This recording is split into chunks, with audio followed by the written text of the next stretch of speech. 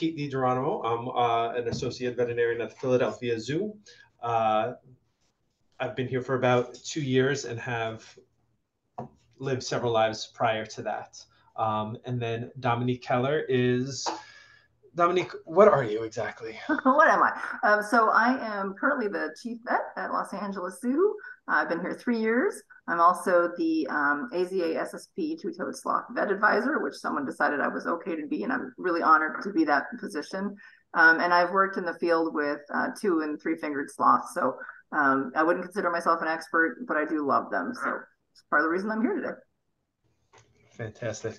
I had the honor, the dubious distinction of having a fatal case of GDV in a sloth, and then got to co-author a paper, and that won me the distinction to speak to you today, which is definitely an honor.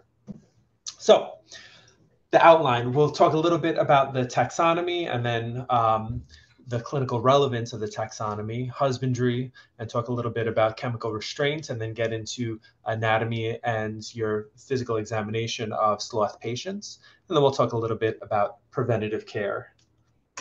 So I think we're all familiar, and if we're not, we'll go through it briefly. So in the Xenarthrans, there's really 2 main flavors, the pilosa, which are the hairy ones, as the name suggests, and then the cingulata, the armadillos. And so when we look at sloths in the folivora, they're the leaf eaters. The point of this clinically is that when we're working with sloths or with any animal for which a lot of information or medical information might not be known, we rely heavily on comparative anatomy and physiology and comparative taxonomy. And so for sloths, depending on our clinical question or interest, we might be comparing them to what is known about other foregut fermenters, because they're foregut fermenters, or we might look at the most closely related species or taxa taxonomically, and that would help us to basically practice medicine, make comparisons between species. And so of the folivora, they're all New World animals, and they're all arboreal. So everything about the sloth is really adapted for living life almost 100% in trees. Of the extant varieties of sloth, we have 2 main flavors. So our 2-toed sloths and the 3-toads, the Bradypodidae. So we're just going to touch briefly on the 3-toads. You can see that they come in basically 5 flavors. In the map, you have a distribution of the Maine sloth, pale-throated, and the brown-throated sloths. These are considered diurnal and are strict folivores. And for that reason, they're rarely kept in captivity, because their diet is so very specialized that it makes it very difficult in order to feed them adequately. If there are 2 species that fall under IUCN listings of threatened categories, so the Maine sloth, which is vulnerable, and the pygmy sloth, which is listed as critically endangered. For more information about their captive health and husbandry, there's a great paper in Zoo Biology from 2005 to refer to. But for our purposes here, for the most part, we're going to be talking about the Megalonychidae, so the 2-toed sloths, which are more commonly kept in captivity. So they come in 2 main flavors, Hoffman's and Linnaeus's, also called Linnaeus 2-toed sloth. These are considered, most of the literature is going to say that they're nocturnal, but there's some information that they might be cathemeral, meaning that they're not necessarily strictly diurnal or nocturnal. I think part of it, a good point to take home, is that many of our animals adapt well to light cycles in captivity. They might cluster their activity during the day or during the night. It's one reason why we should provide them with enrichment overnight or foraging opportunities overnight, because they might be more active when the lights are out, and if they're being kept in a zoo, for example, when the guests and the staff are not present. And then these guys are functional folivores. So really the majority of their diet is leaves, but they can be omnivorous. A lot of the literature will say that they'll feed on small vertebrate prey. They'll forage on insects and bird eggs or animal eggs if they find them. They'll also consume fruit and other vegetable matter. And these are the species that are commonly kept in captivity. So for their environment, being New World's tropical species, they are adapted to a warm climate and relatively high ambient humidity.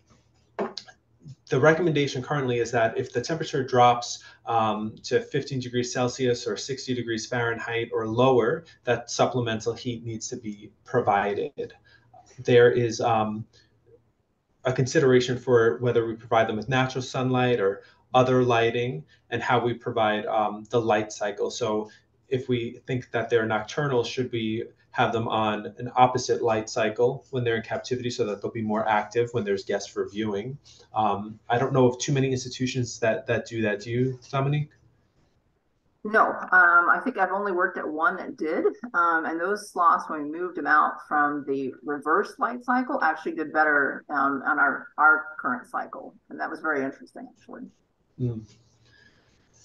Generally, we keep them in like relatively large spaces, not just with like a square footprint, but also vertical space for climbing and enough of structures to accommodate that.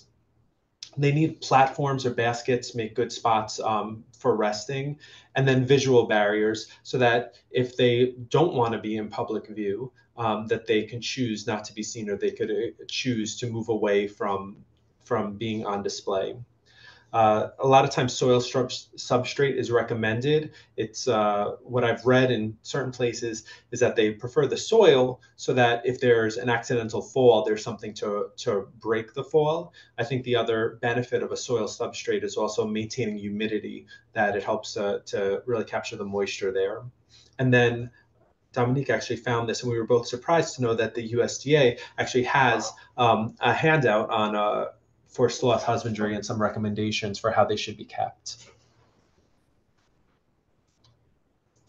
So for behavioral enrichment, it's important to provide foraging opportunities. Most of these can be by hanging their food items in different parts of the enclosure. It encourages them to move around and also encourages natural behavior, like you see in the picture there. It's one good way when trying to provide food overnight. Dominique and I were actually talking about this just before the talk, that it's very hard sometimes to meet the needs of the animal, because if you expect them to be active overnight, well, then you should be providing them with some opportunity to exhibit normal behaviors. But a lot of institutions might want to pull food from overnight because of our cute varmint here, like this little mouse. We have mice or rats that might infect certain buildings, like in an institution, and so you remove the food to prevent as a part of pest control. And so one way of getting around that is by using hanging feeders, which encourages natural behavior for the sloth, and it also excludes access to the pests.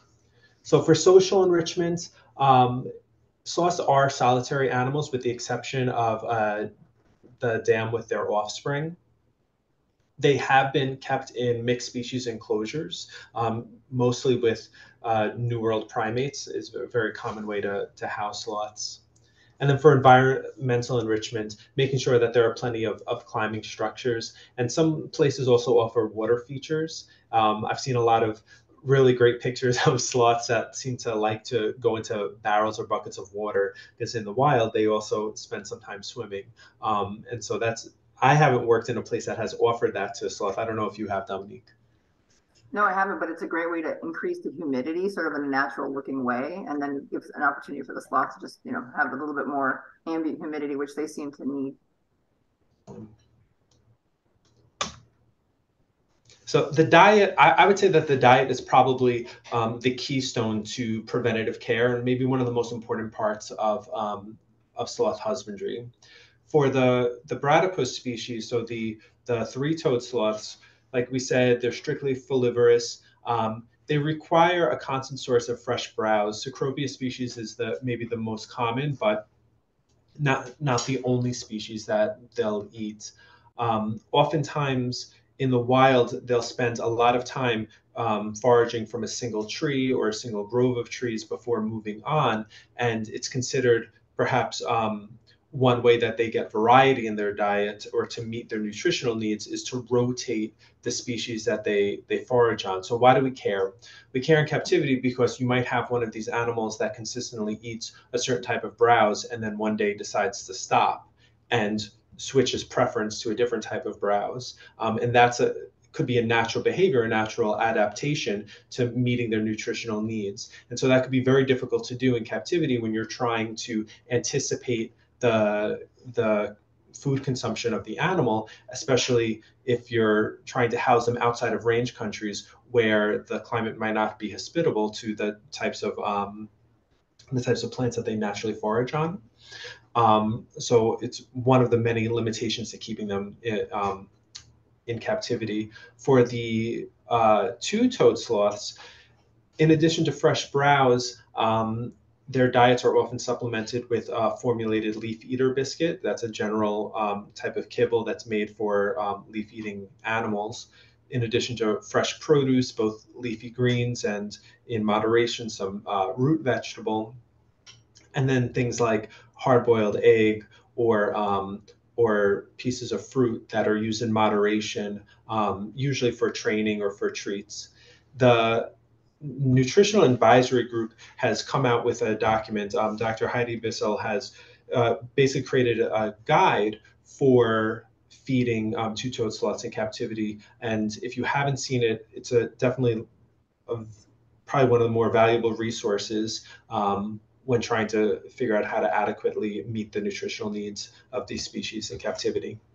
Hey, Pete, can I add a few things here? Please. So some thoughts here when we talk about diet, and neither Pete nor I are obviously nutritionists. So if you have a nutritionist available to you, like I did when I worked with Heidi, it's magical. They're really great at working with you and can help formulate any issues. The things I've seen with browse, I mean, I'm not even talking about bradypus, but let's talk about the two-fingered sloths. What can be a problem with zoos or institutions of managed care that are working in areas where they have winters is that their browse availability can be very limited. Now you can have it shipped into you, but that's expensive.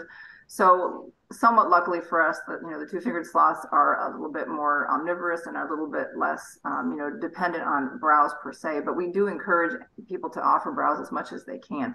But it can be a challenge, especially for northern zoos and on our continent, to provide that fresh browse on a daily basis, and especially the variety that I think these animals eat, because we're pretty sure in the wild they're being very selective and they're eating a lot of the new growth because it's slightly more digestible. And that's I think one of the biggest challenges is nutrition, as Pete mentioned. And then when it comes to those leaf eater biscuits, I mean, and if you do access the nutrition guide that Heidi's put together, you'll see the caveat with those is that often the ones that are available are the ones for primates, which have a lot of vitamin D because as primates, we're D dependent. So that can be tricky for sloths, as we'll cover later. What hasn't been explored a lot when it comes to eating biscuits is, can we offer them something that's for another type of frugivore? So like a browser that's a ruminant.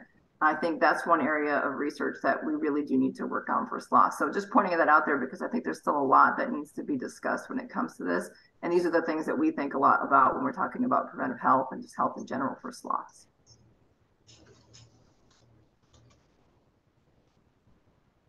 Excellent.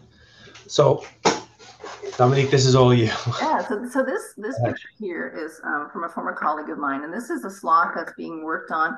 It's this completely voluntary behavior, and what the vet is doing here is actually drawing blood from the femoral vein, which is one of the ones, and we'll talk more about this under the preventive care section, where you draw blood from the sloth. And this is actually quite remarkable because this is a fairly large vessel, and the sloth has been worked on for many months to get it to this point. And I put it on there because it just shows the many things that you can do with these animals with the proper type of training, and the enthusiasm for training is certainly needed for this. We'll show you some other pictures of sloths having voluntary radiographs, ultrasounds, all kinds of things can be done with the animals when working with them properly. So this is just a really good reminder that not everything has to be done under chemical restraint. Now, I will say I would not necessarily recommend doing venipuncture with most sloths awake. Most sloths are not going to have the temperament that will allow this kind of invasive procedure. And I would consider a femoral blood draw pretty invasive because we're dealing with a large vessel that's also next to a large artery. So if you miss or have a malfunction during your draw, there is a higher risk. So this was done after many months of evaluating the animal's temperament and capability under this kind of restraint. But we wanted to put this here because the next series of slides really talks a lot about what we do for anesthesia or deep sedation, but not everything needs to be done under those conditions. And it's nice to have the options to do this without chemical restraint if we can.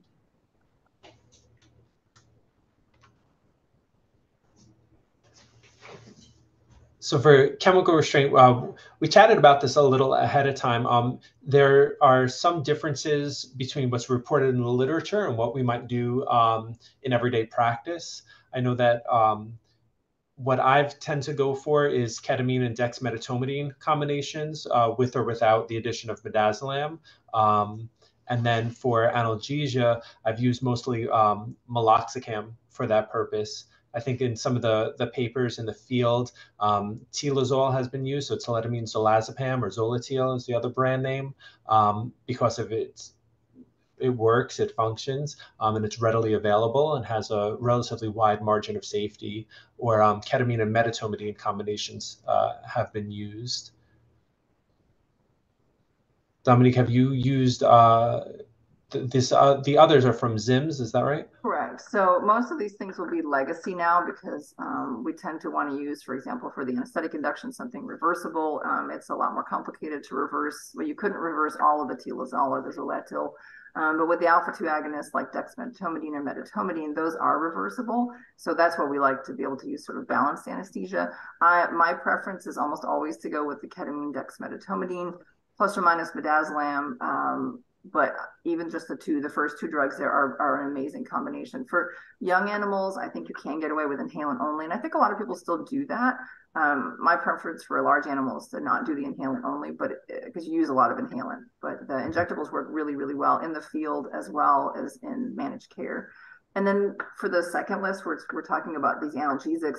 The most commonly used one is probably meloxicam because it has a really pretty good safety margin. It's also readily available in injectable and oral forms. Flunixin is used mostly in ruminants now. It's an older drug, has a lot of uses and different purposes depending on what kind of treatment you're going for. And then the three remaining here are legacy drugs, I think, that we're not using as much. But again, we're working in North America, so probably the availability is going to be different depending on where you are. And then the use of the opioids, Pete, I don't know if you remember, I've definitely used buprenorphine to great success in sloths. And I'm pretty sure I've used tramadol in at least one case. Yeah, I've used buprenorphine in one case of a sloth I was managing for bloat.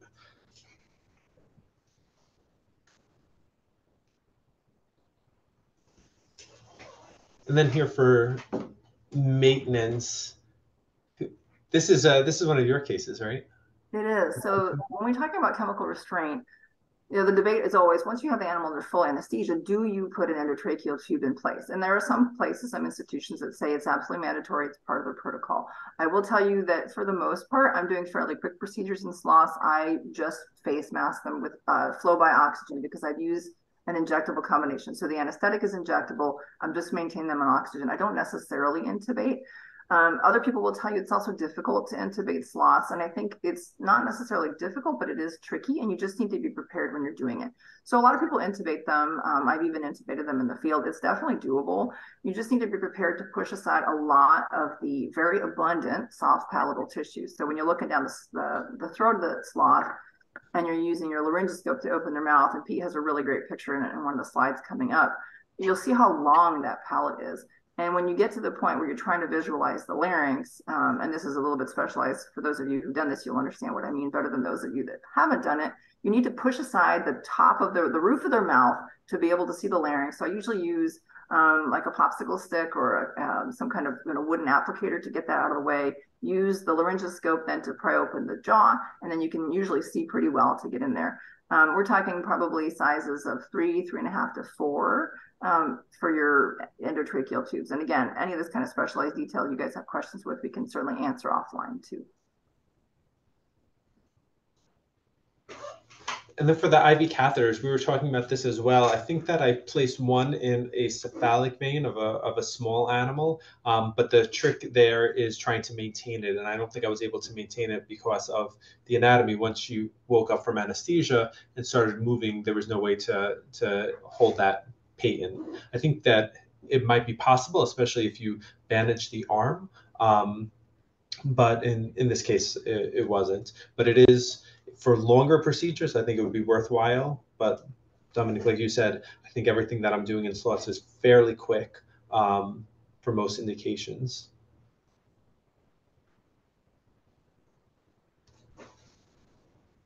And so for monitoring, it's fairly straightforward, similar to other species. Their core body temperature, if you're doing like a rectal thermometer, is going to can be lower than most eutherian mammals. Part of that might be because of the lower metabolism of the sloth. Another part might be because of the location of the anus or the presence of a lot of fecal matter there. For monitoring heart rate, to expect that the heart rate is going to be a lot slower than you might expect for a similarly sized mammal. And it might sound relatively faint, and that's going to be normal, so not to panic. Pulse oximetry, I've placed probes on the ear, on the pinna, on the tongue, on the folds of the vulva. And then for direct observation, for monitoring respiration, if you don't have capnography, so if the animal's not intubated, then electrocardiography like in any other species. I put here with a question mark oscillometric blood pressure because you can place a blood pressure cuff on an arm. However, I don't think that they're, for two-toed sloths, they haven't been validated against like a gold standard, like getting a central blood pressure. And so if you look at the numbers empirically, they might not accurately reflect what's happening inside the animal. And so we always say that you can use it for trends, and it's not wrong to use, but I would be hesitant to make clinical decisions based on just like a single reading.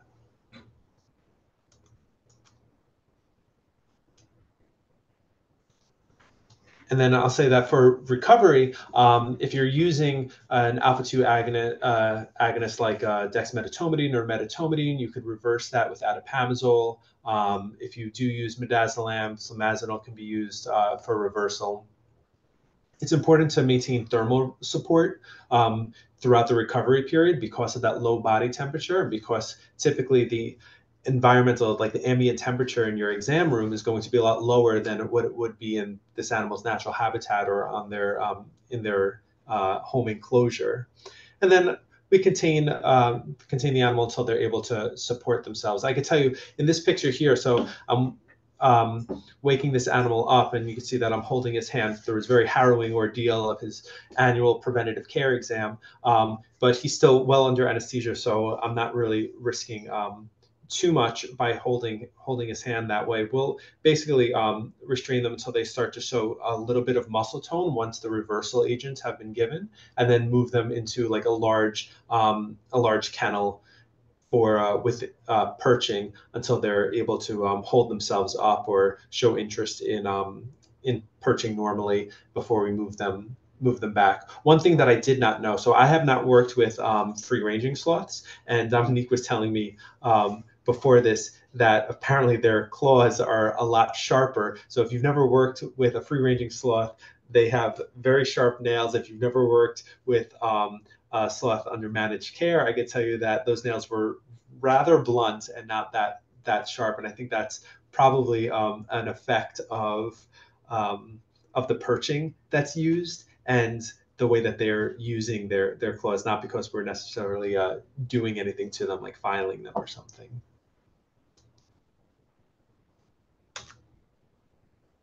Okay, this is all me. So agreed. Yeah, if you're in the range countries, you don't hold sloths that way if they're awake because you will get cut. I learned that the hard way. So as we're transitioning into the next section of the talk, where we start talking a little bit about conditions associated with different organ systems, I wanted to kind of set the scene a little bit, not too in depth, just enough to kind of get us there. So I work off of ZIMS, which is the Zoological Information Management System that our zoo uses.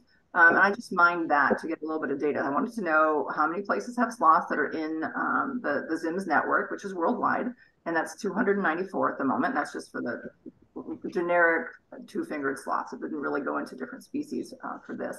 And that's 789 individuals. That's a lot of sloths. So theoretically, that's a lot of data. And you can mine ZIMS for other things, but I just wanted you guys to get a perspective. That's a lot of sloths being held in managed care just in this group alone. And that doesn't obviously include all the ones that are held in smaller zoos that are not part of that network, or, you know, in other institutions that maybe not even qualify as zoos. And it certainly obviously doesn't talk about the rehab centers or the range country rehab centers that are doing amazing work. So I wanted to give us the perspective over history. And the truth is there's not a ton of recent data as it comes to what are the causes of morbidity and mortality in this group of sloths in managed care specifically. But I was able to find this. This is a slightly older review, and Pete and I were talking about this earlier. We probably need to update this. This is probably our jobs going forward. So back in 2001, two authors put together a retrospective to look and see what was the morbidity and mortality for this group of sloths over this period of time. So the Moore-Lamberski paper from 2001 sort of highlights what are the big things. And I really only picked one group of sloths, and that's the sloths that are over 15 years of age, just to kind of give us some representative data. And you can see that at that time, in 2001, the biggest areas of concern would have been the GI tract, which is still the case, the urinary tract, especially for causes of death, which is still very much the case. And then you can see how much data is unknown, right? Those two red bars here on the far right are telling us we still have a lot of research to do. So a lot of what I call, it's not so much a clinical science as a clinical art when it comes to sloth workups.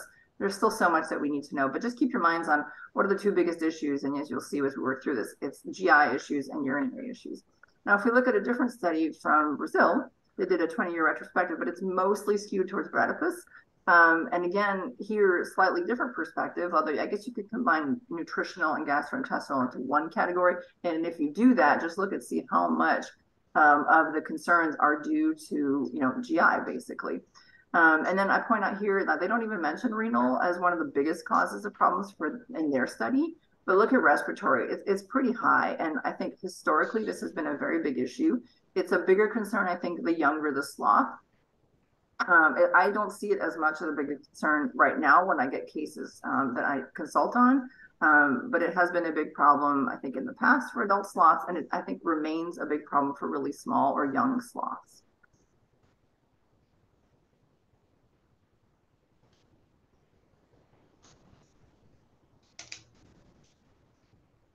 Is this me? I think it might be both of us. I wanted to just add, I'll start first, Pete, then you can continue if you want. So if you've worked with sloths in the wild, you know that a lot of them, at least when they come into care, usually are green, especially the three-fingered sloths. And that's because of that sort of symbiotic / commensal relationship they have with sloths and moths and their own little microenvironment. But you don't see that in sloths in managed care. I've never seen a zoo sloth with anything green on it. And then I put in there, they have little subcutaneous space, which has relevance for treatment. If you're trying to give them subcutaneous fluids, which is usually our go-to approach when you're trying to do something relatively non-invasive, it's very challenging to get much in terms of fluids below there because that subcutaneous space is very, very tight, kind of like a human. There's just not a lot of space there to give fluids. You can do it, but you're going to want to massage that space quite a bit to make sure the fluid distributes and doesn't cause, pain or distress. I've seen historically a lot more cases of trauma in the literature than I think we see, but if there's any agonistic behavior between sloths, you'll definitely have cases of trauma. They will bite each other, and you'll see, if you haven't already and for personal experience, how sharp their teeth are, and they can cause a lot of damage. Pete's already talked a little bit about nails. In managed care, I think we do see a lot of overgrown nails. They're not climbing as much as they would in the wild. And then as they start to have problems with their nails, it seems like it does cause basically a prolonged problem. I think once nails start to be malformed, they never really come back to normal. One of my colleagues in Panama told me that once you start trimming nails, they'll never really grow back normally. I don't have personal experience with that, but I'm just throwing that out there. But in managed care, we often end up having to trim some nails because they are not growing normally and they're just not wearing them enough. And then I've had several sloths with dry skin, and I think that's because a lot of them are living in environments that don't provide the sufficient humidity. We have a lot of challenges providing them with enough humidity to match what they would have in range countries. The foot pads, especially in these guys, can get really, really dry. And we just use topical emollients on them, and that usually seems to manage. But really, you need to adjust the humidity as best you can to probably prevent that, or at least reduce the incidence of that. Yeah, I've definitely seen that as well. We use a lot of mineral oil and fractionated coconut oil that we've used topically on them. Some of them will even allow us to do it like conscious. Do you use other things, other products? We've used everything from something called Corona ointment to Vaseline to coconut oil is a big favorite because if they lick it, it's no big deal. Yeah. Those are our favorites. Yeah, anything that's not the water-based emollients don't really work as well, I think, as the sort of fat emollients. Yeah.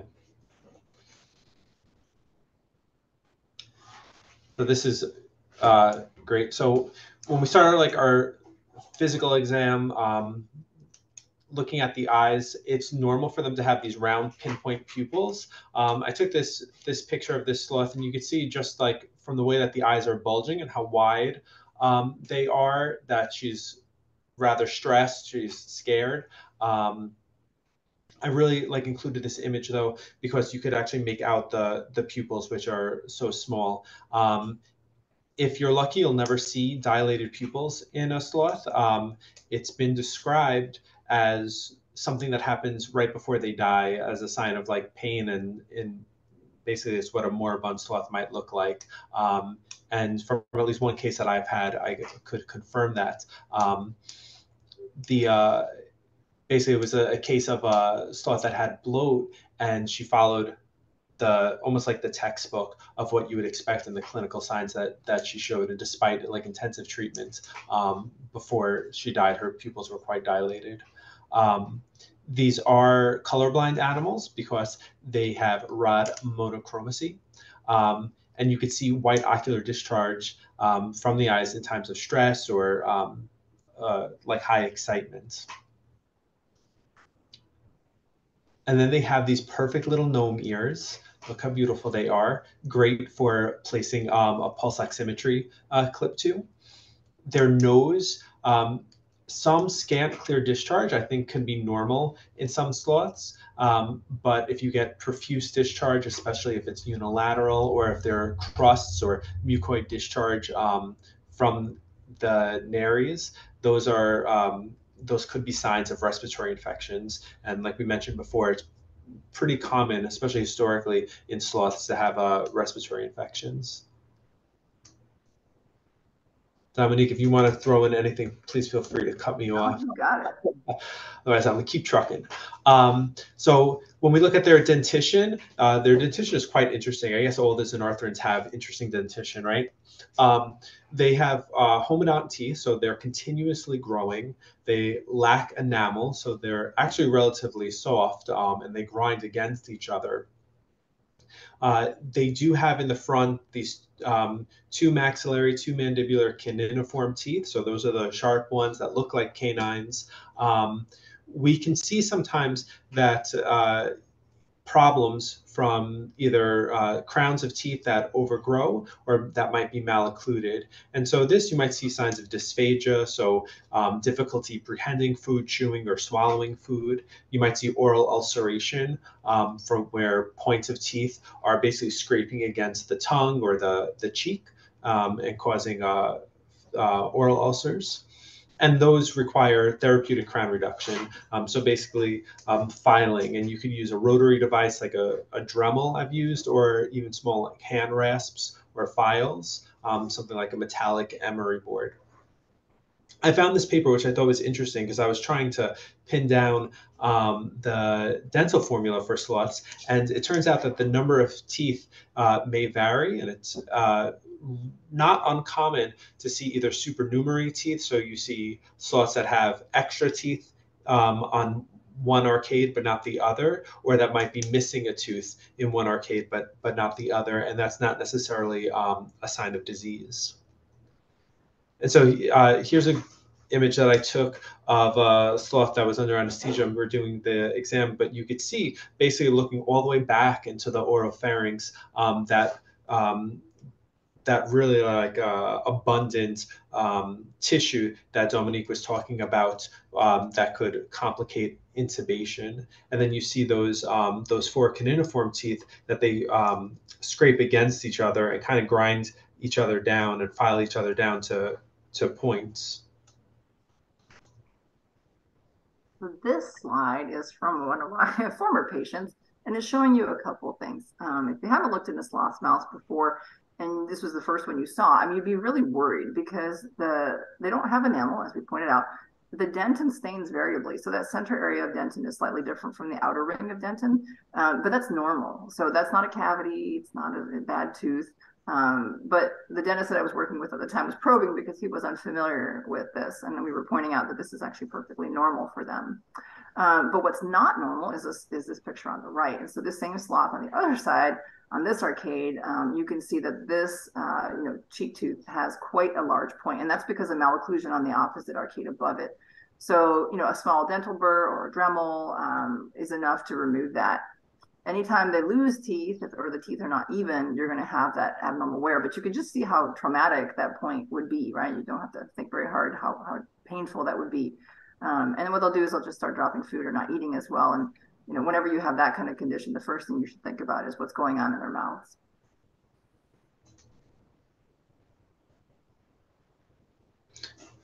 So just moving on down, going from like head to tail.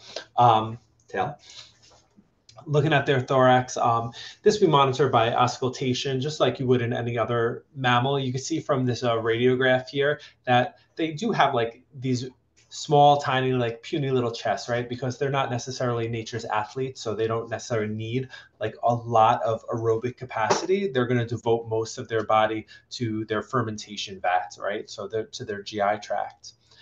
Their respiratory rate can vary 13 to 14 beats per minute, according to the one study. And respiratory infections are relatively common.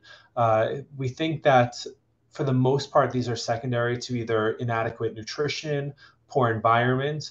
It could be difficult when trying to provide that high ambient humidity to also provide adequate ventilation and providing appropriately clean air. And then you have different bacterial infections that have been reported, including Bordetella bronchoseptica, which is the typical causative agent of like kennel cough in dogs. So it's something that's circulating in pet populations and definitely a point of contact or a point of a source of infection, not directly, but maybe indirectly to our sloths. And then historically, pneumonia has been a significant cause of morbidity, so of sickness in captive sloths. Dominique, I don't know, do you have anything to add before I move on? Yeah, my gut feeling is that the issues with pneumonia and respiratory disease were probably a lot to do with the fact that we didn't really have a very good handle on, the proper housing conditions. The temperature and humidity probably played a significant role in that. And I think that's why we're seeing less and less of that, because at least people are better at sharing information on what's a good environment for a sloth and managed care. That's my going hypothesis. And then looking at cardiac, so heart rate between 70 and 130 beats per minute. It could be even lower than that when they're anesthetized.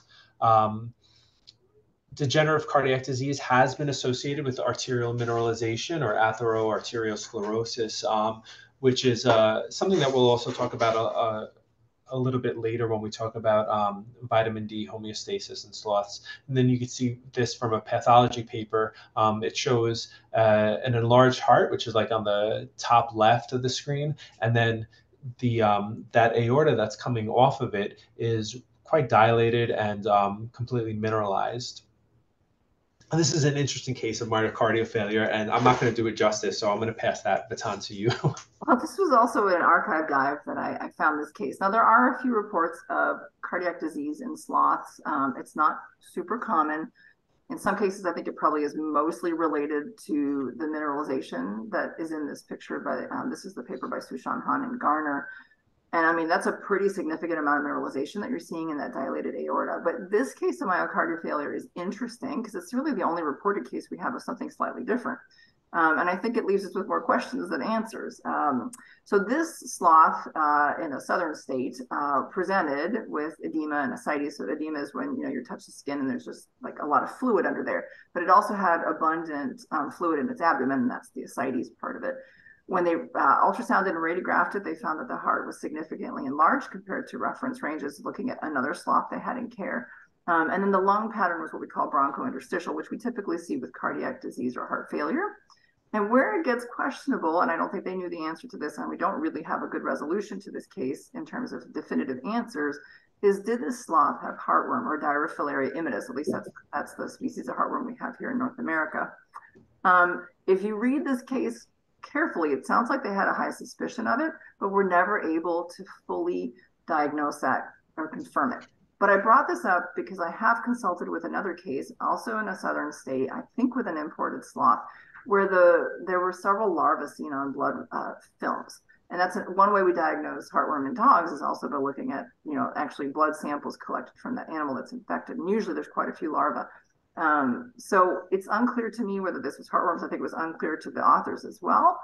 But I think it behooves us to remember this, and depending on where you are, do you need to worry about treating for heartworms? I suspect it's very, very unlikely. We'll never really know from this answer, but this animal definitely had cardiac failure, and was successfully treated with multiple cardiac medications, including ACE inhibitors, Lasix or furosemide. I think it was on amlodipine, and actually lived and was doing much better. In fact, the bronchointerstitial pattern resolved with treatment. So we know this can be treated. We just don't know what caused it. Heartworms, possibly.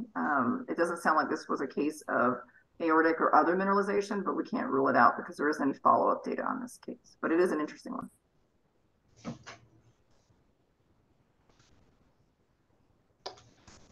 So the GI tract is probably one of the more studied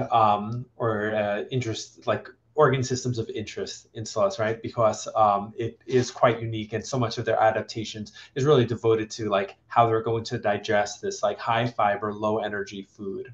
So sloths are foregut fermenters. There might be some fermentation that happens in other parts of the GI tract, but for the most part, it's going to be in the stomach, which is multi-chambered and sacculated. So the stomach and its contents can make up to 25% of the body weight of the animal. And generally, if we're to look at the stomach functionally and anatomically, we could talk about the anterior or proximal portion of the stomach, which is the squamous chambers, and then the posterior or distal portion of the stomach, which is the glandular chamber or the prepyloric glandular chamber. And you could see this is a great diagram that came out of the National Aquarium, from a publication that Deb Dial worked on and published in a Zookeeper newsletter, that shows the way that the stomach and all of its portions are going to sit in an anatomically correct position in the body of the sloth. So in the image, we're looking at the sloth from the ventral aspect, and you could see how basically the stomach is folded on itself. When you take radiographs, when you do imaging, when you do your physical exam, it's normal to have this larger ingesta-filled chamber cranially, and then you're going to see loops of intestines, and then the bladder distally. So when we look at this, why do we care when we talk about in our medical management? It's important because it might change the types of antibiotics that we use. Knowing that they're foregut fermenters, they're really relying on their natural flora most importantly in the anterior part of their GI tract in order to digest their food. And so if we're giving antibiotics orally, enterally, we don't want to cause a dysbiosis. They do require high fiber, lower sugar diets. So we try to stay away from those diets that are high in easily digestible carbohydrates and move more towards the long chain carbohydrates. So the fiber, which is why, going back to originally when we were talking about nutrition, why it's so important for the long-term health of the animal. They are prone to gastric dilatation, known as bloat, and volvulus. And so when we talk about bloat, it is that the stomach basically fills with gas. So there's a rapid gas accumulation, and just from the pressure of the gas that's in the stomach alone, you start to have impairment of blood flow, not just to the stomach, but then to other organs, because it's both putting pressure, it's putting pressure on the diaphragm, so the animal's having a hard time breathing. It's putting pressure on the caudal vena cava, and so you're having a difficult time of returning blood to the heart from the rest of the body. And then the vessels that supply blood to the stomach itself are then being compressed by the gas that's inside the stomach. And that's what really causes the majority of the clinical signs that eventually will lead to death in many cases.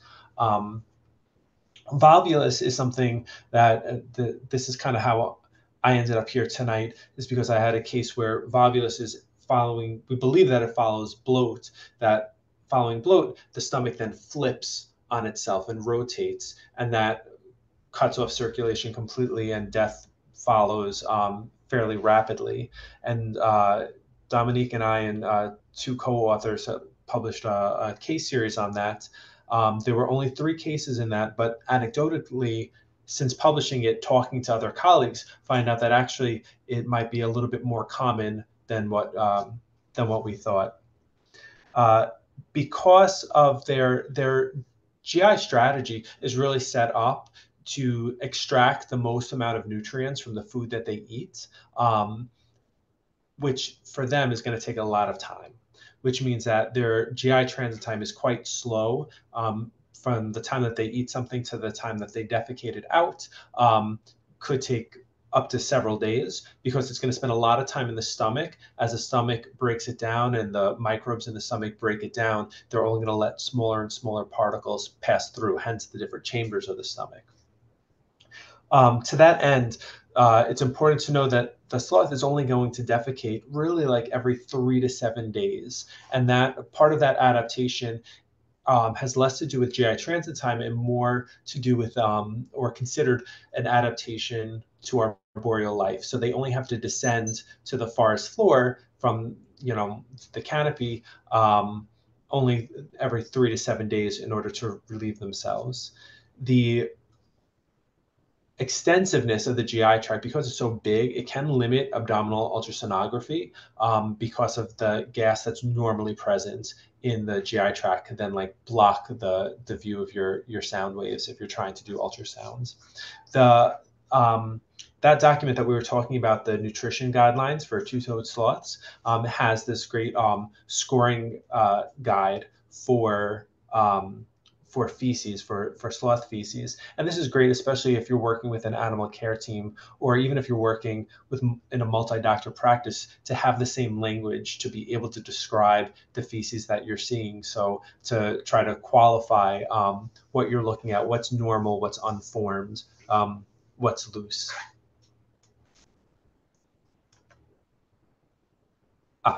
So going back to talking about bloat, because it is relatively common, your signs, your clinical signs, are usually those of discomfort. Sometimes you see dyspnea. The animal, rather than hanging upside down in a normal position, might actually try to stay upright with its head upwards, like in a vertical position, to try to help it to breathe and remove the pressure from its diaphragm. Oftentimes, the clinical signs are rather cryptic in the animal, so it's hard to tell exactly when they're painful. Your plan really needs to be to relieve the distension as quickly as possible. The simethicone is a surfactant that can be used orally, and the idea is that if the animal has usually a high amount of protein in the stomach at the time, that protein then creates a stronger water tension, and so it could trap bubbles, kind of if you think about foam in the ocean, right? So we call that frothy bloat. The simethicone is a surfactant that's going to break down those bubbles and allow the animal to eructate, or to at least burp, and relieve some of that gas.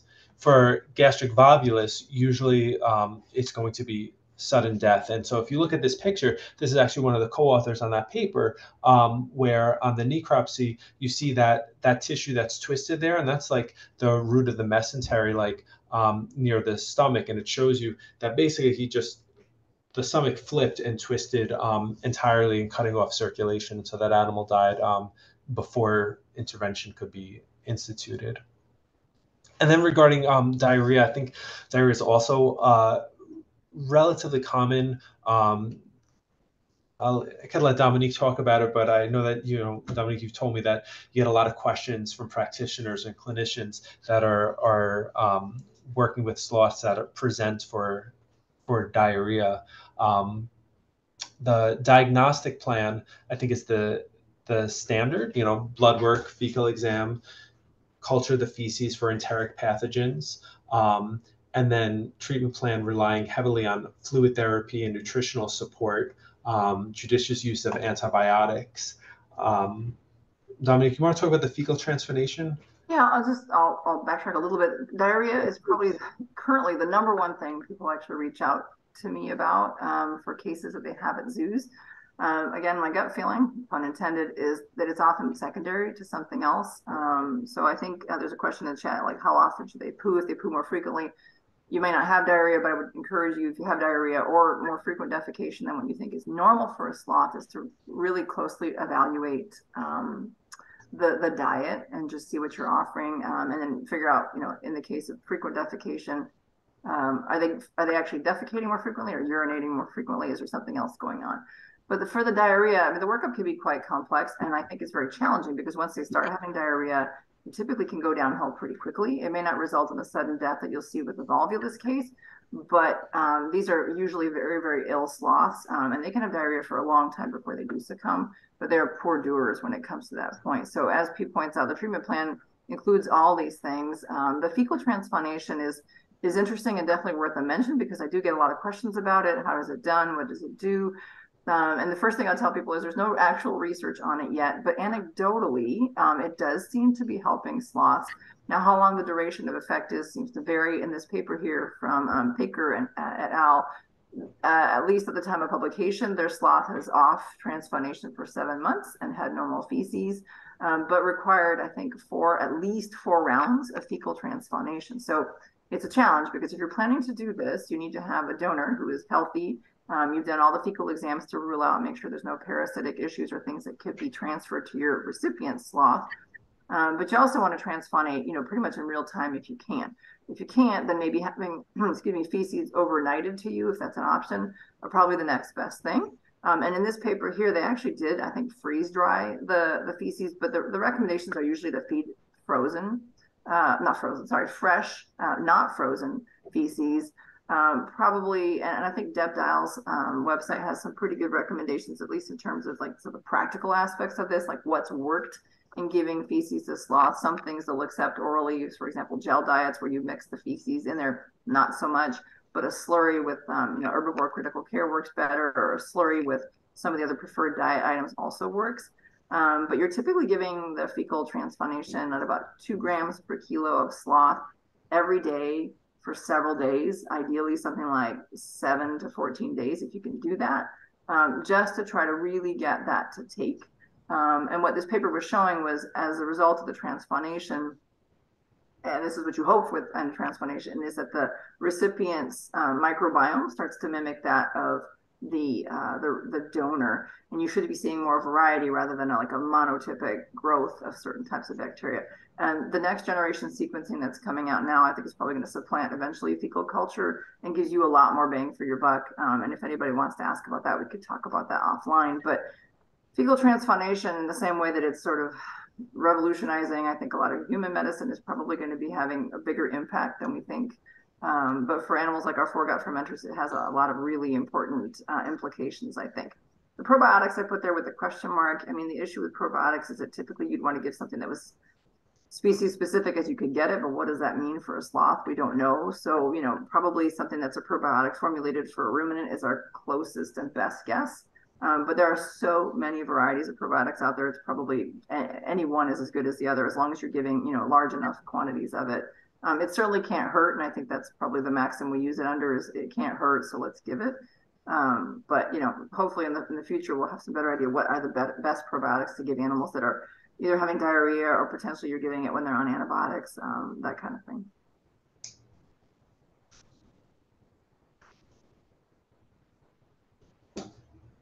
This always makes me smile because there's at least one report in the literature of an animal that was believed to be one sex, and then on necropsy was found to be another. Just to give you an idea of how difficult it might be to accurately determine their sex from their external genitalia. Although there are lots of resources and phone a friend or Google pictures of the external genitalia, as you can see here, in order to try to make that determination. So their reproduction is not strictly seasonal, meaning that in captivity they've been reported to reproduce in various times of year. Gestation is about 10 months, 9 to 10 months, depending on the species that you're looking at. And the dam tends to have only one offspring at a time. It's pretty interesting when they come out because they look like they're quite altricial, but they can start eating solid food as early as their first week of life, even though they might continue to nurse off of mom up to 6 months or more. Their independence is around 9 to 12 months. And I could say that, like, for a lot of our animals in captivity, around like that time is when you see the dam starting to show, if not outright aggressive behavior, but antagonistic behavior towards the offspring in order to like encourage them to disperse. Most of our sloths are kept singly. Their sexual maturity is relatively delayed compared to when they wean. So usually between like 2 to 4 years at the earliest. I did not include it here, but in terms of lifespan, Dominique, I don't know what you know off the top of your head, but I could say that we have at least one sloth here at the zoo that's well into his mid 50s, like as of now. Yep, agreed. Very long lived in managed care.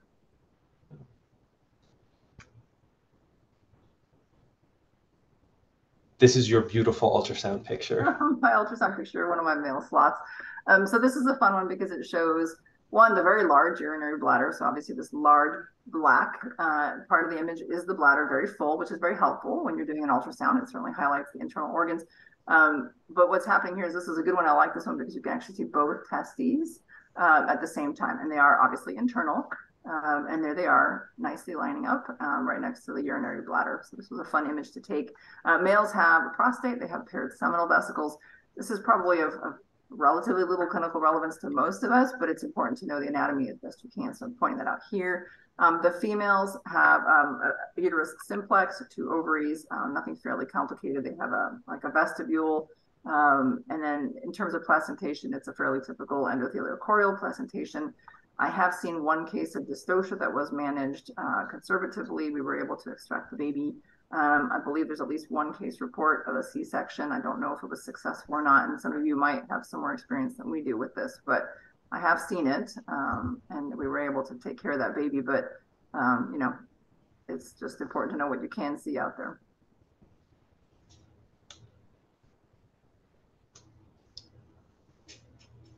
I'm calling you out because this is your paper. I forgot. Well, it's actually Pete Black's paper. He was the primary author, but this is so yeah, we've mentioned this before, and you've seen the ultrasound image. They can have a huge amount of urine in their bladders. And the first time you ultrasound a sloth, you will be astounded, unless they've just gone to the restroom, in which case you won't be. And urination typically aligns with defecation. So if they've just defecated, then you probably will not see a large bladder, but it is astounding the amounts of urine that they can produce. And that urine can either be, let's say a urine specific gravity of sloth is about 10, 20, but often it's less than that, and it doesn't seem to be an issue. So I think we're still working on the reference ranges. We tried to establish some in this paper, giving us a better idea like what to look for in your sloths in managed care. But definitely there is some variability, and I think a part of it just depends on how long the urine's been in the bladder, how you're collecting it, and what the sloth's diet and water availability is. But there seems to be quite a bit of variability in their urine concentration, which is one of the parameters we use to see like what their renal status is. And this paper was kind of trying to establish some of those additional parameters, comparing them to blood work, as well as some other diagnostics within the blood work to compare them to renal issues. As I mentioned, those are very common in sloths. I included this picture just to put it into perspective. If you look at the bladder on the bottom part of that image, you can see that it's almost like a third of the size of the stomach, and it's not even completely full. Just to give you an idea of like how distended it could become when it's full. And then looking at like other aspects of the urinary tract, like they could have urinary tract infections that are completely asymptomatic.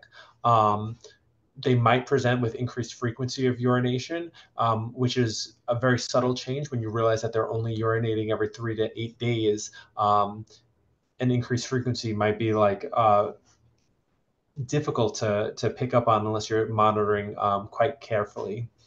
Cystic calculi have been reported, so bladder stones. And again, in many cases, these were found incidentally on exam. There are reports of chronic renal disease, which really presents similarly to other species where the animal becomes azotemic with an elevated urea nitrogen or creatinine, and then renal neoplasia has also been described.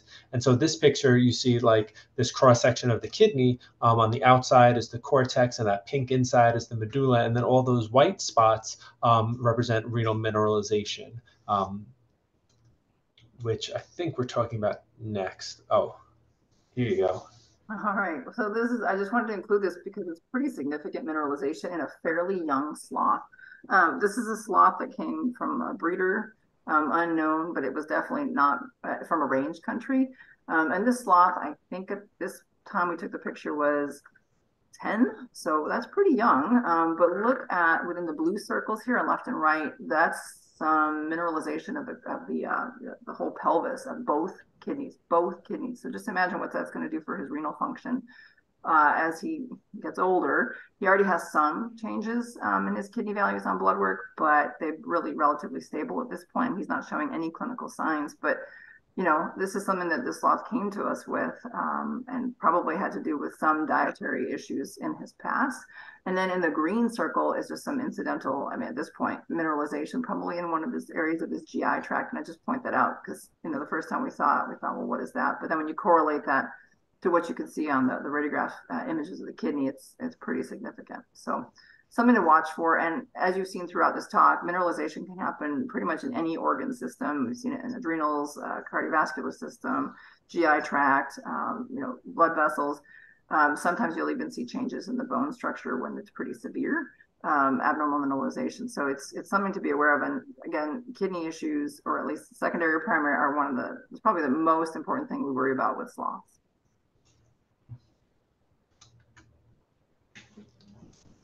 Moving on to musculoskeletal, body condition is difficult to assess. There's no validated body condition scoring system for sloths, so it's kind of subjective.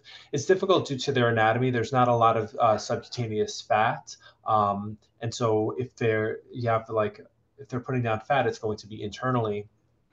And then their body weight varies so much with defecation and urination. And so you really have to look when you're trying to assess the body condition of a sloth, besides looking at holistically at the entire animal, going on body weight alone, you have to really look at that longitudinally. So you have to look at it over time and see what the animal is doing, because you could see vast precipitous drops in weight after they defecate, after they urinate. And so just a single point in time is not going to be particularly useful.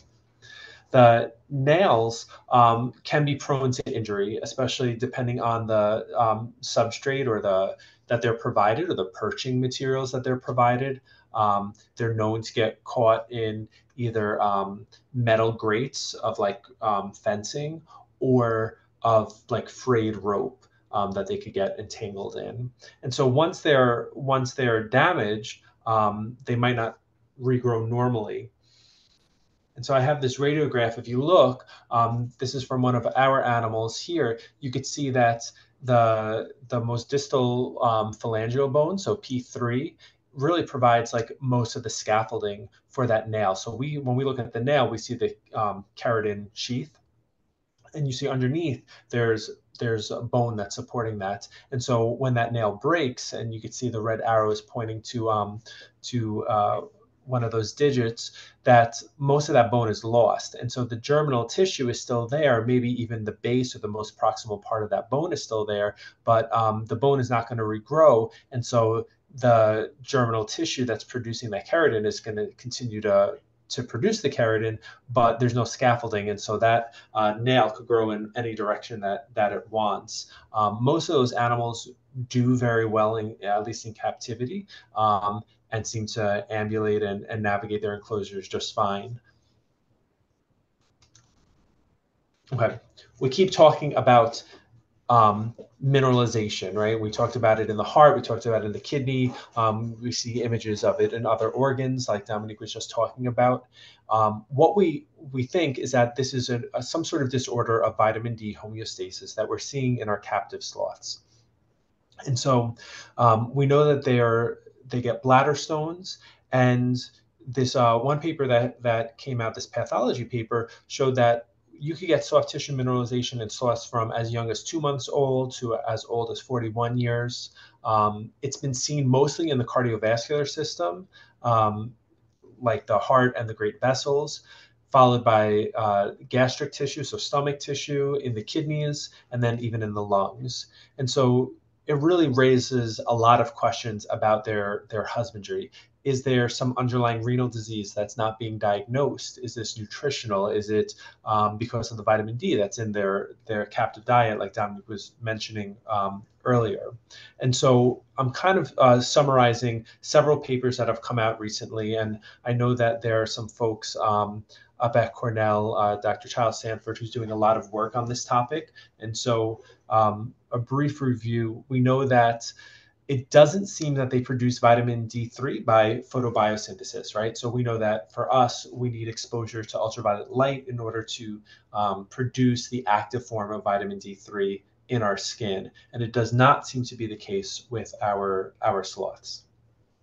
And we care about this, especially because we keep them, a lot of times they're kept in fully indoor enclosures, and so they might not necessarily have access to natural sunlight, if access to ultraviolet light at all.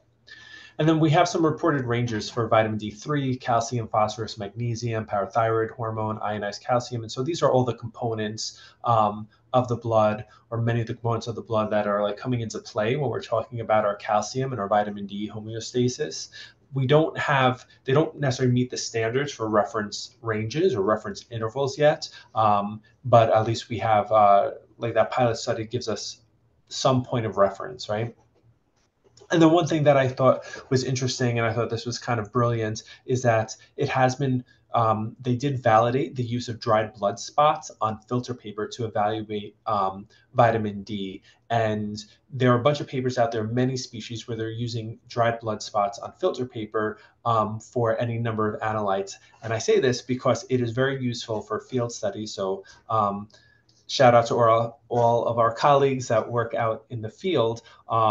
If it's not on your radar, then it's a great resource in order to be able to store samples long term without having to worry about refrigeration or processing. So one of the problems with whole blood samples is that the cells lyse, right? They break up over time, and so they need to be analyzed in real time rather than stored long term. And this is one way of getting around that. And so it lends itself particularly well to field studies. And just a really brief touching on the adrenal glands, because people have noted this, and it is kind of weird in sloths. Normally, the adrenal glands are located cranial or just above the kidneys, and kind of intimate association with them. But in sloths, they're not. They're quite a ways away from the kidneys. So this diagram kind of shows you where they would be anatomically. For the most part, most of you probably don't need to know that, but should you ever have to necropsy a sloth, this is normal. And there is this one case of hypoadrenocorticism or Addison's disease that comes up probably with every single sloth case that I ever get consulted about. And it's an N of one, meaning there's only one case reported. Now, that doesn't mean that there haven't been other cases. Either we just haven't tested for it. I suspect it's a pretty rare occurrence, but Addison seems to happen across a lot of different species. So seeing a case in the sloth and having a case report to rely on to kind of think about is very important for us. But I think we tend to go to it and think about it as like one of our differentials when we look at sloths with issues because it's been published. I think actual incidence is still pretty low. So typically what you'll see with Addison's disease, which also goes by the name of the great pretender because it can look like anything, is that you'll see a decreased blood sodium potassium ratio. That's usually the tip off. Now, sometimes you have atypical Addison's and you don't see that. And that's probably more complicated than we need to go into for this particular talk, but it can be challenging to diagnose. However, this case was pretty classic. Once they started doing testing, they found low cortisol levels, which is, again, what happens with Addison's. There's just not enough cortisol being produced. And then when you give the animal ACTH, or adrenocorticotropic hormone, you're supposed to get an increase in cortisol, but it doesn't have a normal stimulation. It doesn't produce enough cortisol. And then when you see a low test result, that's usually pretty characteristic of Addison's, and this sloth had that. And then unfortunately the sloth passed away because I think it was probably too far gone by the time they were able to diagnose what was happening. Even with treatment, it didn't make it. But on necropsy, when they looked at the adrenals under histopath, they were not normal anymore, and that's because of the Addison's disease. So a very interesting case, and I see a lot of people go to it as part of the differential list because it's probably one of the most cited cases in sloths. But I think the incidence is probably actually relatively low, but I wanted to put that out there so everybody's aware of it. Okay, moving on to our last section on preventative care. And so for any species that we keep in captivity, we always start with a review of husbandry. So talking to the primary caretakers about their behavior, looking at welfare, which could be a whole nother topic of conversation. So looking at welfare assessments of the animal and how that could be done. And then getting regular body weights. And so like we were saying, because their body weight changes so drastically with urination and defecation, being able to look at that over time and not just a single point in time. For the most part, I would recommend a physical exam on an animal at least annually, or at the most every other year. So they're relatively long-lived species, and so it's important to get that data when they're get baseline data when they're young and when they're healthy. For lab work, hematology and biochemistry are part of our standard urinalysis and fecal exam as well. There are plenty of papers that are providing reference intervals, reference ranges, points of reference for various analytes from the blood.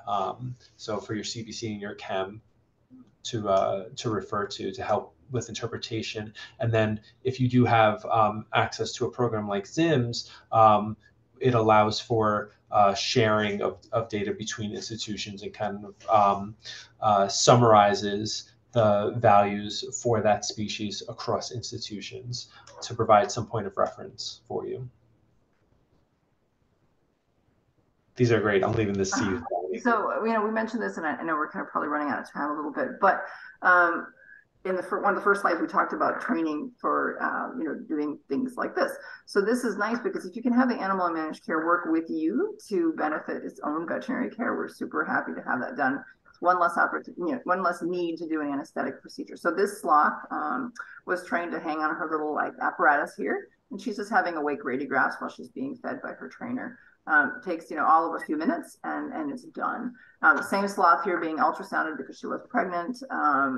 We did this pretty much weekly to see the development of the fetus, and she was great. She was fantastic for us. So just presented those because there's lots of different ways you can train your sloth to do things that you otherwise might have to do under anesthesia.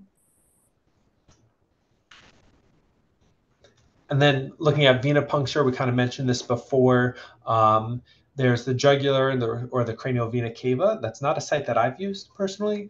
The femoral vein I have used, and that's what you have these images on the right of the screen. And it's very similar to a primate where you're going really like at the base. It follows kind of parallel with the femoral bone, with the femur, and it's a blind stick, although sometimes if you palpate, you could feel the artery next to it pulsing, which is not necessarily the one that you're going for, but not the end of the world if you do. Just requires maybe a lot of pressure on the site for a little bit longer than you otherwise would. And then I have this picture of the superficial antecubital, or the the proximal cephalic vein, and so that's looking at the medial aspect of the forearm, and you could see the vessel running. We just like clipped a site, and I'm pointing to it with the needle there. It makes a good site for blood draw, and if you had to place an IV catheter, might also be a good site for that as well, since you can see it. Okay, and then finally looking at vaccination. So for preventive care, a lot of what you vaccinate with, if you vaccinate, is going to depend on what's endemic in your area. So in North America, rabies is obviously a big issue for us. So most of the sloths that I worked with, if not all, have been vaccinated with rabies once a year. We don't know the duration of immunity. We don't know how effective the vaccine is.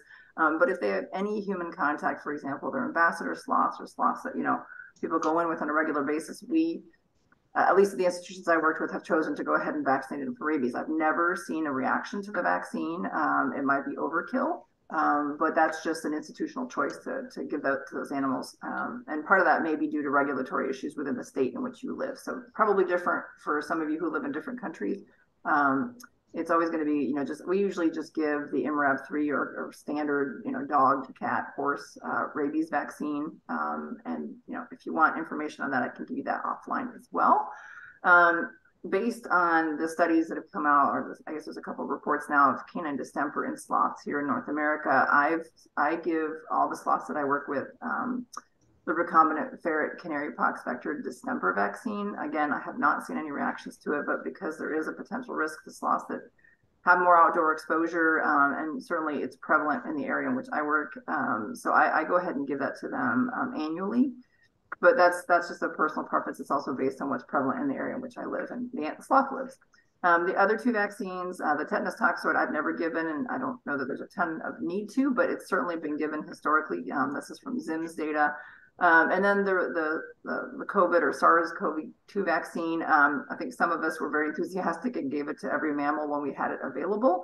Again, not commercially available, and I believe no longer even experimentally available.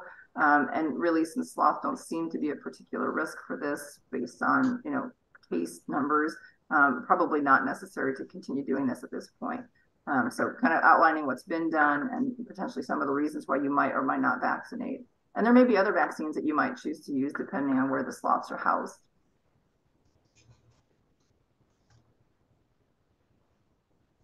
I had to include this photo because this, it's just too cute. This is like the type of picture that keeps me up at night that I think about. And so the Sloth Institute was kind enough to allow me to use that image. So basically, to summarize, common issues that were presented with for sloths in managed care, rooted in inappropriate husbandry, sometimes renal disease, metastatic mineralization, diarrhea, gastric dilatation and dilatation volvulus, and then dental malocclusions are probably the most common that we know of. But really, we would say that in the end, a lot more research is needed to improve the clinical medicine, to really practice evidence-based medicine in these animals. And to leave you off, some resources, the AZA, the Sloth SSP, has a fantastic advising veterinarian in its ranks. And then we have the American Association of Zoos and Aquariums and the European counterpart. We have this group that we're speaking for, so our IUCN specialist group. And then I think that we also use for reference the Zoo and Wild Animal Medicine textbook and the manual for the management, medicine, and rehabilitation of sloths that's been published in Spanish is really an excellent resource for all things sloth related. And then, of course, the Nutrition Advisory Group. With that, if there are any questions, I think that concludes our whirlwind tour of sloth medicine. Thank you so much, Dr. Dominique and Dr. Pete. And thank you, of course, everyone for attending this webinar. I am going to do a brief intro to our specialist group, and then I'm going to just ask you guys a couple of questions because Dominique has been gratefully answering them as they come in, but I do want people who are watching the recording to know what's going on. So I am Kenny Coogan. I'm the education coordinator for the IUCN SSC Anteater Sloth and Armadillo Specialist Group. We have a website, which is xenarthrans.org, and we are on Instagram, Facebook, and YouTube. If you go to YouTube, you can see all of our past monthly webinars there. If you go to our website, you can see lots of information, including species accounts for all of the Xenarthrans, and there's almost 40 species. So tons of information there. Our website is available in English, Spanish, and Brazilian Portuguese. If you go to our website or our YouTube channel, you will see that we have 4 videos on anteater sloths, armadillos, and extinct Xenarthrans, and these are also available in Spanish, Portuguese, and in English. And we have accompanying worksheets and coloring sheets and mazes and spot the difference activities for you to utilize at your zoological institutions or your rehab. You're welcome to download them and utilize them. And we want to celebrate Xenarthrans, so please get your pencil out and write down these dates. International Armadillo Day was 2 days ago. We hope you celebrated. We know that the Denver Zoo, who is here right now, did celebrate. That is August 13th. It's the same date every year. This year, International Sloth Day is October 21st. The date changes every year. It is always on a Saturday. And then we have World Anteater Day, and that date is the same every year. So the day of the week changes. Next month, we are going to be having a webinar on the giant anteater. This presentation will be done in Portuguese, but the slideshow will be in English. And if you work at a zoological institution or a rehab center, we would love to populate our Instagram and Facebook page with your animals. You can email me to my personal account, and then I will post them on behalf of the specialist group. And if you feel inspired to save Xenarthrans, if you want to conserve them, you can go to our website and you can click the support button or the donate button, and it's available in English, Spanish, and Portuguese. And then you could just give outright, and that will help our conservation and our education initiatives. Or what's a little more popular maybe is if you go to our spring store, which ships internationally, you can get these really cool stickers. You can get a mug. You can get this anteater t-shirt that I am wearing. And then you can wear our cool merch and show it off to your friends and family, all while supporting Xenarthrans. All right. And we, of course, want to thank our partner institutions, FIA, Foundation for International Aid to Animals, and Nurtured by Nature for supporting our webinars, our educational content, and our conservation content. All right. And with that, I'm just going to ask a couple of questions. And of course, thank you to the nearly 80 people who attended this webinar live. All right, so I'm going to just scroll around, but I did see somebody was commenting that sometimes when their sloths eat, the food gets stuck on the roof of their mouth. And then some people chimed in and were saying that they should soak the monkey biscuits or the herbivore biscuits, and then other people were saying that they steam the vegetables, and then other people were saying that they should chop up the vegetables. So Pete and Dominique, what do you say about those poor sloths that can't get that food out of their mouth? Check their teeth. Yeah. Check their teeth. I mean, I'll start, and then Pete, if you want to add. Boy, I've seen sloths fed everything, right? Cooked food, soaked biscuits, way too much fruit. This is interesting. I've never worked with a sloth that had stuck food stuck to its mouth. But it sounds like from the answers that that's actually happened in a lot of places. I would definitely say check the teeth and maybe the character of what you're feeding. But I don't know, Pete, any thoughts about that? Well, I'm laughing because actually, just like maybe 2 weeks ago, I had a look at our sloth for the same presentation. That food was getting stuck to the roof of the mouth, and that was my first go-to, is to look at the teeth and try to make sure that there's no points and bring everything into proper occlusion. But then you run into an issue where, do you make the food softer so it's easier for them to chew and to swallow? Or is that going to make things worse because now that it's soft and gummy and it's going to get stuck to the roof of their mouth, kind of like us trying to eat peanut butter. And so I think that making sure that there are no like subtle lesions in the tongue and no ulcers in the mouth, and then making sure that the teeth are appropriate is probably your go-to. And then after that, like see if they can figure themselves out, make sure the diet is appropriate, you know.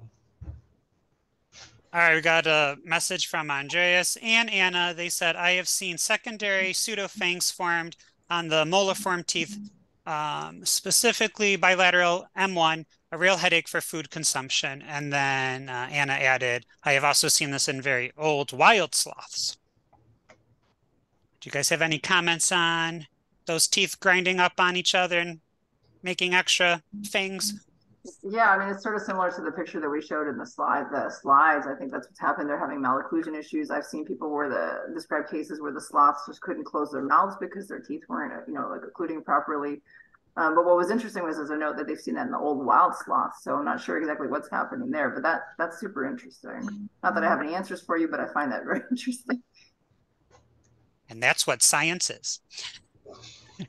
Gina asks, if antibiotics are needed for a treatment plan, is it beneficial to also prescribe a probiotic to help with the gut flora? Always a big question, right? I think vets always get asked that. I don't know that there's any definitive proof that giving the probiotic at the same time makes a difference, but Pete, thoughts? I would say that it doesn't make a difference is my thought. Part of it is that, first you have to look at the profile of the antibiotic that you're giving, and you're trying to stick with antibiotics that are not going to go after the flora that they're relying on for fermentation, right?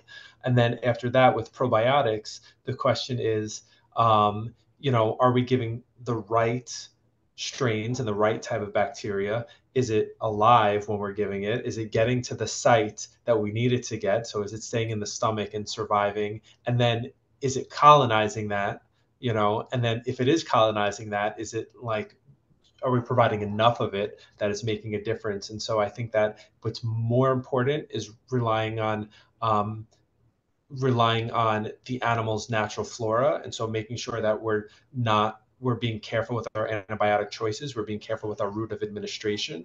So I would try to go with injectable or parenteral antibiotics if I was concerned with that, and then providing the right diet, because we're not just feeding the sloth, we're feeding like its own bacteria, right? So making sure that we're feeding the bacteria that it relies on in its GI tract is probably that's going to be more important in my opinion, at least. All right. Jackie asks, is there any research that shows that the algae growth on a sloth hair is important to their health in any way? And I will say that there's a professor at Ole Miss who wants to study this.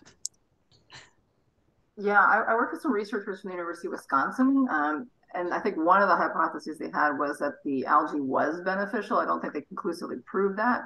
And part of the reason for that was we did gastric washes on the sloths in Costa Rica to collect samples to see how much algae was in there. And it wasn't a lot. I mean, there was definitely algae in there, but I don't think that there was enough to say that that was contributing a lot to their health or their diet or for vitamins. So probably there's still more research to be done. But my gut feeling at this moment is we don't have a definitive answer for that. And it probably isn't. But again, I'll let the researchers do more research over the years to figure that one out. Yeah. There is a paper someplace on this where they talk about like the nutrient content of the algae, but I don't think they were able to conclude if there was, like you just said, like if there was enough to actually make a difference in the diet of the sloth, even though it was present in the algae. Would sloths be especially susceptible to respiratory problems regarding air pollution or wildfires. And I'm in Florida and I experienced Canada's wildfires recently. Yeah. I'll start, unless Pete, you want to go ahead and start on this one? Yeah, please feel free. So I was in the process of answering this one, and I think it's a really important point. I mean, so many more of us have been exposed to this in our animals at zoos, right? So Florida, yes, because of Canada. California, classic. You know, who knows now, Hawaii. And certainly, I think any areas where wildfires are prevalent, you know, as we showed you, these guys have really small thoracic cavities. There's not a lot of redundancy. Having said that, the question is, would they be especially susceptible to it? I don't know that that makes them more susceptible. They just don't have a lot of respiratory redundancy there. But more importantly, I think it's a concern for any zoos that are in areas where this is happening more and more often. I don't think it's just sloths that are going to have a problem with that. I think it's anything. Like we see the results of air pollution in our birds here, birds, not sloths. We'll see particles on necropsy that are clearly from material that's in the air from either wildfires and or air pollution.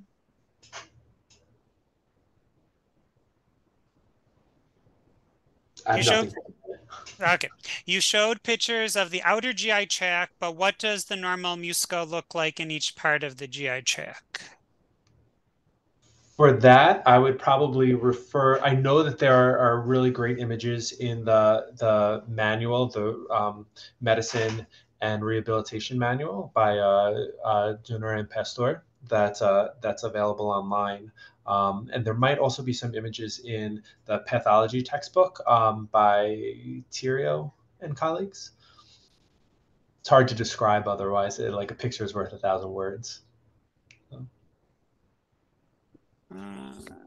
Somebody was asking if sloths menstruate in a similar way to the other Xenarthrans, the anteaters and the armadillos. And then a lot of people were commenting, is there a blood or health test that you can sex sloths? And it looks like Jody's just answered the part about the sexing. And in the chat, she's actually got a contact. So that's for San Diego, which is great because I've not had that information. So now I'm really glad to have it. Thank you, Jody, for sharing that.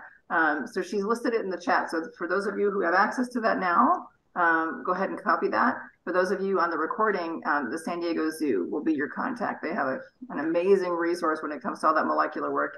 Looks like it's blood, 200 microliters, but they can work with hair. So awesome for sharing that resource. And then in terms of the menstruation, I've certainly seen it in female sloths, not reliably. In other words, not always, not all the time. Sometimes you'll be holding a sloth and you'll have, you know, a little bit of material on you. But I think Andres maybe said that he saw also in males. So I think cloacal secretions are probably fairly common in sloths. But I have definitely seen it cyclically in at least one female sloth. I have not, but that doesn't necessarily mean anything. All right, well, thank you so much, Dr. Dominique and Dr. Pete. We have used up all of our time. And thank you for everybody who attended this. And we hope you guys attend our next monthly IUCN Xenarthran Specialist Group webinar. All right, bye, everyone. Have a great day. Thank you, everyone.